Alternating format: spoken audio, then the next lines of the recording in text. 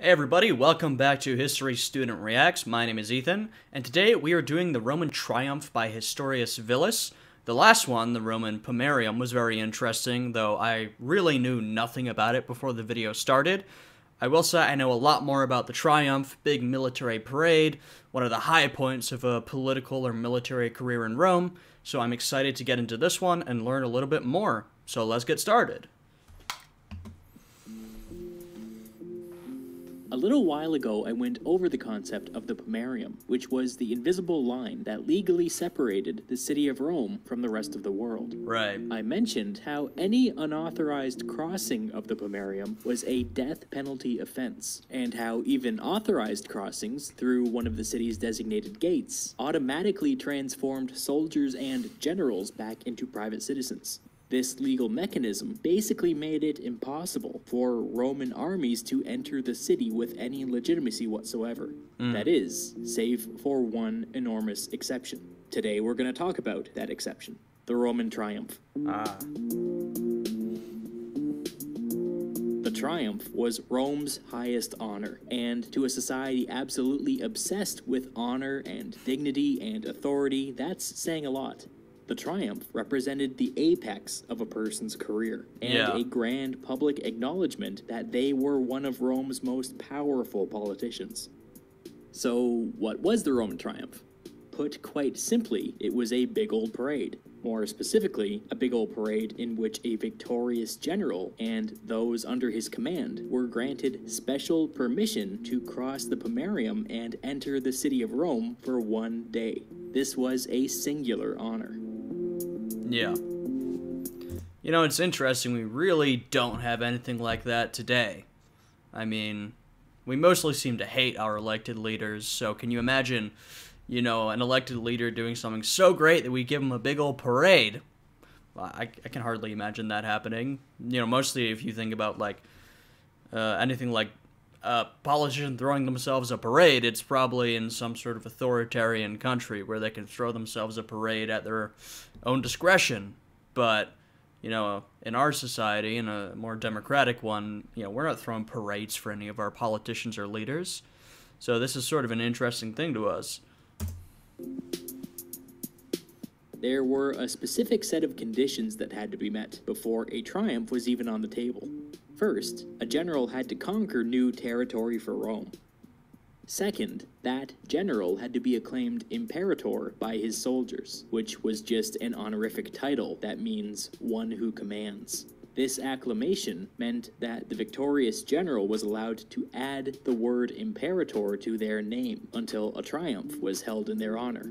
By the way, this is the root of the word emperor. Yeah, that's interesting. Third, the victorious general who had been honored with the title of imperator had to return to Rome and ask the Senate to meet with him outside the Pomerium. Remember, a general's command authority evaporated whenever they crossed the Pomerium, and this rule also applied to the title of imperator. Fourth, if the Senate agreed to exit the Pomerium and meet with the general, he would run down a detailed list of his conquests and accomplishments, which he would end by formally asking the Senate's permission to cross the Pomerium under triumph. Note the wording here. The Romans considered the Pomerium central to the concept of the triumph. Yeah. Fifth, the Senate would vote. Sixth, if the Senate approved, the general's request would be kicked down to the plebeian assembly, and if they approved, that was pretty much it. For exactly one day, the general would be authorized to retain his command while he led an army across the Pomerium and into the city of Rome. Big honor. As you would imagine, this approval process could break down at any one of these steps. Plenty of generals conquered territory, but were never acclaimed imperator. Plenty of imperators never got to make their case before the Senate. Such was the case in the year 60 BCE, when Julius Caesar, after conquering some territory in Spain and being hailed as imperator, returned to Rome and asked the Senate to meet outside of the Pomerium. The Senate, led by arch-conservative Cato, responded to this by strategically dragging their feet until after that year's elections, hoping that the promise of a triumph would stop Caesar from running for consul that year. Caesar famously confounded expectations by crossing the Pomerium just in time for the elections. I've heard of this story. Come on now, Caesar's all business. He's gonna get what he wants, even if it means giving up a great honorific. Forfeiting his command and his title of Imperator. He would go on to decisively win his election, although I don't think he ever forgave Cato for denying him his triumph. Yeah, I'd be pretty pissed. Later, though. It's cool. With that, let's get into the actual mechanics of the triumph. The ritual was quite complicated, so we're going to come at this from two directions. First, we're going to get our bearings by seeing what the triumph would have looked like to the average Roman. Then, we're going to go back and follow the triumphal general from the beginning to the end of the triumph.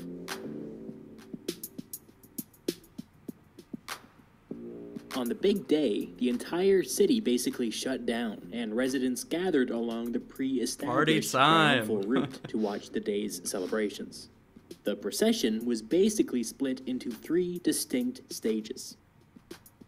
Stage 1. The first stage kicked off the triumph with a long line of wagons. The first of these wagons carried a bunch of 3-dimensional models and billboard-sized paintings showing off Rome's newly conquered territory. The average Roman would have been largely ignorant of the outside world, and so before the triumph could get into full swing, the public had to be taught what they were triumphing for. If possible, these wagons were usually accompanied by every exotic animal from the newly conquered territory that the triumphal general could get their hands on. Okay, this is actually really fascinating. Like, the triumph, they had to educate the people on where they just conquered. Think about it. You're someone who lives in Rome, just a regular citizen. You've never seen Spain in your life. You may never have seen a painting or anything. You might not know what it's even about. And now, you're having this big triumph for it. It does make sense that they would roll out all these paintings and animals and, this is what we just conquered. That's actually pretty cool. That's really interesting. The weirder, the better. Elephants and giraffes were always a big hit, which makes sense because they are objectively the weirdest animals. I mean, imagine seeing a giraffe for the first time. Your closest point of reference might be like a horse, and now you're seeing this big yellow horse with spots and a really long neck that's massive. You'd probably be very confused / amazed. This was followed by even more wagons, carrying paintings and models depicting key battles or events from the triumphal general's campaign. This was equal part education and propaganda, as you would imagine. Yeah. Well, maybe a touch more propaganda. Yeah, I'm sure. This indoctrination was followed by another series of wagons that proudly displayed the spoils of war to the public. The money wagon. Precious metals, expensive clothing, religious artifacts, whatever. You can kind of piece together the narrative that the Romans were trying to tell themselves here. Show an exotic place, then show the Romans conquering that exotic place, then show the treasure from that exotic place flowing into the city. It was a very simple piece of propaganda, but people loved it. I'm sure. Also, not to be a downer, but history is often a downer. The spoils of war portion of the triumph included human beings. Yeah. It was considered a real feather in one's cap to have a foreign monarch dressed in their full regalia march in one's triumph. We're not going to linger here, but hold these prisoners in the back of your mind, because they're going to come up again. Yeah. That's a little more unsavory. If we were going to do a modern version of this, we could keep the human prisoners out of it. That's not as fun as the elephants and the paintings and stuff like that. That was it for stage 1 of the triumph, which, if we want to generalize, was basically the education / propaganda portion of the day's celebrations. Stage 2 was the main event. Here we go. This was where the triumphal general, also known as the triumphator, there's your $10 word for the day, made his grand entrance. The triumphator appeared to the public in a special triumphal chariot, pulled by 4 white horses. Wow. This chariot was decorated in gold and purple, and affixed with charms to resist magical spells. Okay, well that's interesting. Purple has been a very important color throughout history. You think purple, you think royal. regal, monarchical. So you can tell it must be important because of its role in this ceremony. The Triumphator wore a very strange attire. His toga, which normally would have been white, had for this occasion been dyed completely purple. This may not seem that weird to us, but it was to the Romans. Purple was and is the color of royalty, and because of this, Rome's highest elected officials were allowed to wear a little purple stripe on their togas while they're in office. This stripe was a subtle nod to the fact that Rome's magistrates wielded the powers of the old monarchy, but any more purple than this was considered gauche and offensively anti-republican. Yeah. And yet, during the triumph, the Triumphator was permitted to make his grand entrance dressed head to toe in purple. The royal symbolism was unmistakable. It's a pretty big deal. And the symbolism didn't stop there. The Triumphator's face would have been painted red, which was a reference to the red statue of the god Jupiter on the Capitoline Hill. Oh. Jupiter was the king of the gods, and the unofficial patron of the city of Rome. It was said that only the gods could violate Rome's pomerium, which I think explains this bit of role-playing. If the triumph was ever considered religiously problematic, it seems like dressing up like Jupiter solved that problem. I guess so. To cap things off, the Triumphator also wore a crown made of leaves from a laurel tree. This was a thing that was loosely associated with the god Apollo, but the Greeks also had a tradition of giving these crowns to winners of competitions, so it was generally associated with the concept of victory. In his hands, the Triumphator carried a branch from a laurel tree and an ivory scepter. Taken as a whole, the Triumphator appeared to the public as an almost king and an almost god. It was quite the thing to see. You can kind of see how later on in Roman history, when we have the emperors, you start to have the deification of some of these emperors, thinking that, these emperors are, demigods, if not gods. Already at this point, obviously, especially after this whole day's over, people know that this person's not any kind of deity, but the symbolism, is already suggesting some sort of, kingly appearance, and also an almost godly appearance. So, you can kind of see how eventually we get to the deification of, people, of leaders. Behind the triumphal chariot, men and women from the Triumphator's extended family had their moment in the sun. The triumph was considered so prestigious that even this brief appearance was enough to kickstart some of the younger male relatives' political careers. Nice. This option was not available to the women, and so if they were introduced to the public, it was usually in the context of them being a virtuous wife or mother. The third and final stage of the triumph belonged solely to the Triumphator's army. When the Senate and people of Rome gave a general permission to cross the pomerium and enter the city, they implicitly gave the same permission to the army that had hailed him imperator in the first place. After years on campaign, this army would have been pretty happy to be back in Rome, and discipline would have been virtually non-existent. One fun detail from this stage in the triumph is that as the soldiers marched, they sang rude or bawdy songs for the crowd. In an incredible stroke of luck, we actually have the text to one of the songs from Julius Caesar's triumph in 46 BCE. That's great. Every translation of this song is wildly different, but it basically went something like this. Romans, watch your wives. Here's the bald adulterous whore. We pissed away your gold in Gaul and Oh, that's great. Caesar, of course, That's was the great. bald adulterous whore. Some translations use a different word in the pissed away your gold line, implying that the gold was spent on prostitutes, if you know what I mean. As you can see, these songs... That's so funny. Just imagine, all these soldiers come walking through Rome. They're basically just partying.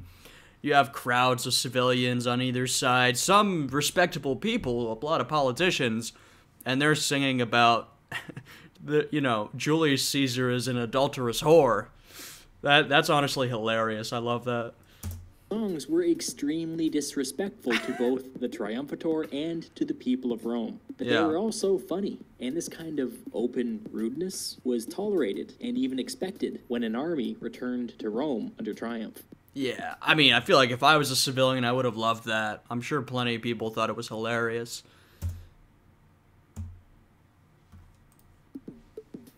So, that's the 3 stages of the triumph as seen by the average person. Now, let's rewind and follow the triumphator step by step through their day. Ah. In the early morning, everybody participating in the triumph met outside the pomerium on the campus marshes, on a tiny, conveniently located racetrack called the Circus Flaminius. When the wagons and the animals and the soldiers were all in the right order and ready to go, the triumphator mounted his gold and purple chariot, and they were off. There's some fragmentary evidence that suggests that a slave may have rode behind the triumphator on his chariot for the duration of the triumph. If this was in fact the case, they may have been responsible for holding a golden crown above the triumphator's head, while they whispered a phrase into his ear. There are a bunch of different versions of what this phrase may have been, but it would have been something like, "Remember, you are human." The reason I didn't mention this before is because if this was a thing that happened at all, it was probably a later invention that only existed for like 10% of Rome's triumphs. I mean, in those pictures, it looks like the individuals in the top left are angels, not slaves, but I could be wrong. If that is true, what a very, like, weird, personal thing to do. Like, whisper into the ear, "Remember, you are human." That's got to be a very strange job to have. And even that evidence is inconclusive. The triumphal procession exited the Circus Flaminius and made their way onto a street that was lined with spectators. From here, the procession headed towards something called the Triumphal Gate, which we think was located near the southern tip of the Capitoline Hill. This gate would have been uniquely decorated for the triumph, and it was here, as I've mentioned before, that Pompey tried and failed to squeeze through the gate in a chariot pulled by elephants. Right. This was probably rather embarrassing, and 4 white horses had to be substituted in before they could continue. So you should have just stick with the traditional white horses. You don't need to fix what ain't broken. You're going to end up embarrassing yourself trying to fit some elephants through a small gate. Inside the pomerium, the triumphal procession slowly snaked its way through the streets, towards Rome's most famous racetrack, the Circus Maximus. When they reached the racetrack, the entire triumphal procession went inside, and did a few laps before an overflowing crowd. Wow. Even the most conservative estimates say that the building probably accommodated at least 150,000 spectators. That's massive. Which means that if the Circus Maximus were still in use today, it would still be the highest capacity sports arena in the world. Yeah. When the Triumphator made his entrance, the roar from the crowd would have been audible throughout the entire city. Wow. That's insane. From the Circus Maximus, the triumphal procession followed the base of the Palatine Hill, deliberately tracing the path of Romulus's original pomerium from when he founded the city. In time, the procession reached the Via Sacra, or the Sacred Road. This was one of Rome's main arteries, and, as the name implies, home to its most significant religious buildings. Rome's richest citizens would have waited to see the triumph on the Via Sacra, just so they didn't have to rub elbows with the plebs down in the Circus Maximus. Of course, typical. This road headed straight into downtown Rome, which is where the procession finally came to a halt, right in front of a building called the Temple of Jupiter Optimus Maximus, which means exactly what you think it means. Jupiter, the best and greatest. Right. I said earlier that those prisoners from stage 1 of the triumph were going to come up again, and that time is now. Oh no. When the triumphal procession stopped at the Temple of Jupiter Optimus Maximus, most of the prisoners from earlier in the triumph were pulled aside and ceremonially strangled in front of the crowd. Let's be real. This was a horrific tradition. Yeah. By the standards of today, it was a war crime, performed as part of a religious ceremony, before cheering crowds. It's repulsive. Even back in those days, non-Romans considered this aspect of the triumph unusually cruel. Many people opted to kill themselves, just so they wouldn't have to go through the humiliation of being ceremonially murdered in a Roman triumph. Yeah, that's terrible. I don't want to get totally sidetracked here, but Romans usually took care not to execute people within the Pomerium. So it's strange that they didn't even blink an eye at mass executions during a triumph. Also, it's awfully suspicious that the executions happened to take place at the foot of the temple to Jupiter Optimus Maximus.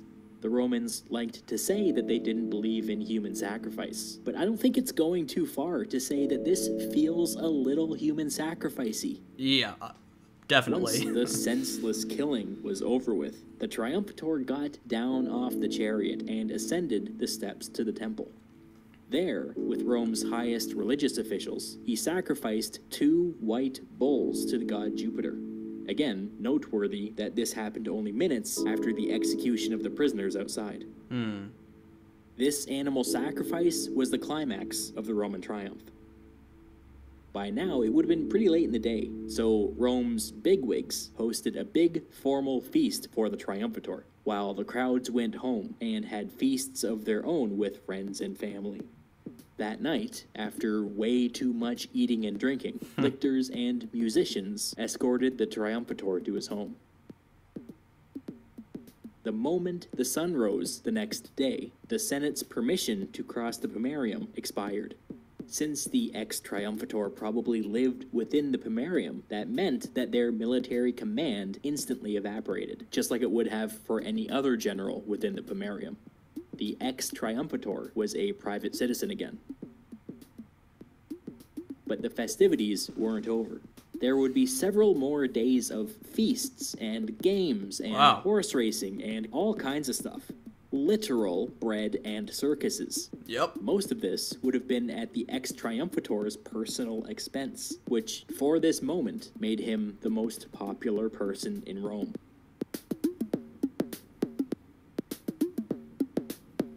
If we are to believe Rome's internal record-keeping, over the course of 7 centuries, the city celebrated, on average, a triumph every 3 or 4 years. But with the ascension of Rome's first emperors, this ancient tradition faded away. It was gradual at first, but over time, it became less and less permissible for the most popular person in Rome to be anybody outside of the imperial royal family. Yeah. Like I was mentioning earlier, getting into the emperors, we have them being considered a sort of king / at certain times god by the people. So I'm sure the emperors were not fond of having the most popular general, march through the streets of Rome with the symbols of a god and a king on him, and people viewing him that way. You can understand why a Roman emperor would not like that at all. This decline of the triumph coincided with a general meritocratic decline, which was a trend that infected every aspect of public life and led to greater and greater political instability.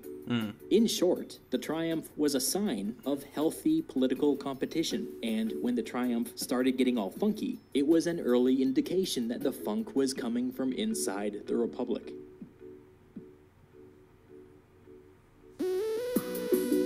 Always gotta wait for the end song.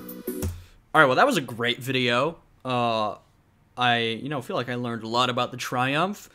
Clearly the quasi-human sacrifice / mass murder was pretty horrible. Apart from that, hey, I love parades. I'd love to have more parades. Parades and days of partying and feasting sounds like a great time. Apart from the mass execution that took place during it. Scratch that, and we have a pretty awesome time. But yeah, that was really interesting. Another fantastic video from Historia Civilis, as always. They only make bangers, what can I say? If you guys enjoyed this one, please leave a like, leave a comment down below if there's other videos you'd like me to react to. I had a good time with this one, I hope you did. Stay tuned for more videos, and I will see you guys again next time. Goodbye!